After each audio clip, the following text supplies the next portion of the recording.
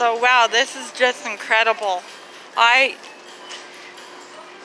had posted a YouTube video about a bad experience I had at McDonald's up in Midvale, Utah last night.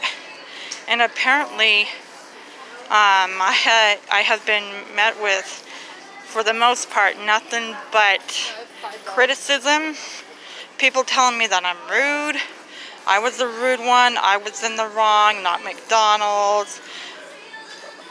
And I'm some kind of troll or some kind of... And one commenter said that I was something about... I bet... What do you bet that she, meaning me, was on some kind of Walmart list or Walmart blacklist? I don't even know.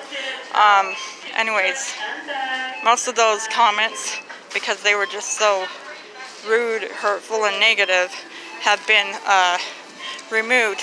However, I am posting this follow-up video because obviously deep down people, all the commenters or internet trolls or whatever you want to call them, who have nothing but time to just scour YouTube to tear people down and pick people apart and pick things apart and everything.